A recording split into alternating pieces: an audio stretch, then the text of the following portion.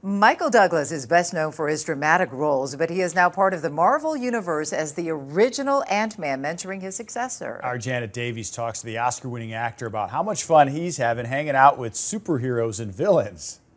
Who would have believed that in your hour of need, you would turn to us? Not me. Got something to show you. First junket I ever did, and it was in Chicago. Look at us, huh? Don't we look cute? We look cute. And young. This is a time warp, all right. Yep.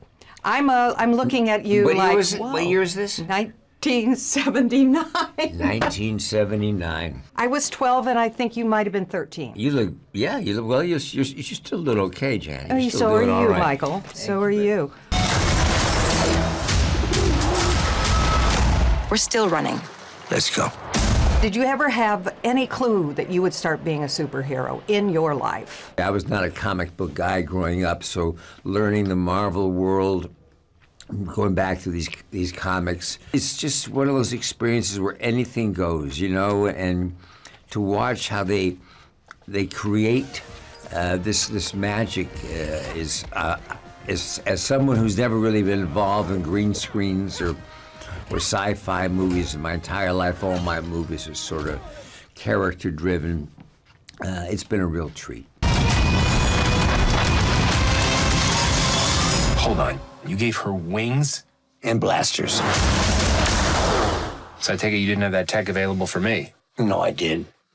I get jealous of Paul Rudd sometimes because he has the freedom to say to ad lib, come up with different lines and try different things. The only chance we've got is both of you. This is one of those treats from heaven. Thank you, Marvel. I'm having the best time. Janet Davies, ABC 7 Eyewitness News. And tomorrow we'll take you behind the scenes with the cast. Ant-Man and the Wasp is from Disney, the parent company of ABC 7. What was that pick, 1979? Yes, it was nice. That's good stuff. Yeah. Hey, if you like that video, be sure to subscribe to our ABC 7 Chicago YouTube channel.